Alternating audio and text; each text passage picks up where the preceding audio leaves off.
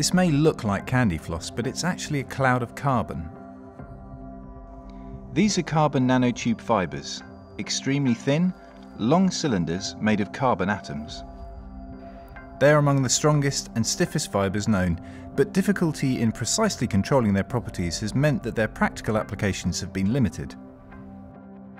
By injecting the precursor materials and catalysts into a reactor in the gas phase, researchers from the University of Cambridge's Electric Carbon Nanomaterials group can achieve an unprecedented level of control over the nanotubes, pulling them out of the reactor in long threads 1/10 the width of a human hair.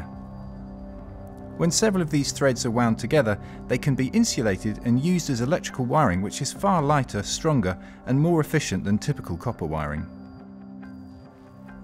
Perhaps most importantly, the carbon wiring can be connected to metal using a normal soldering process, using a newly discovered low-temperature carbon bonding alloy, which until now has not been possible.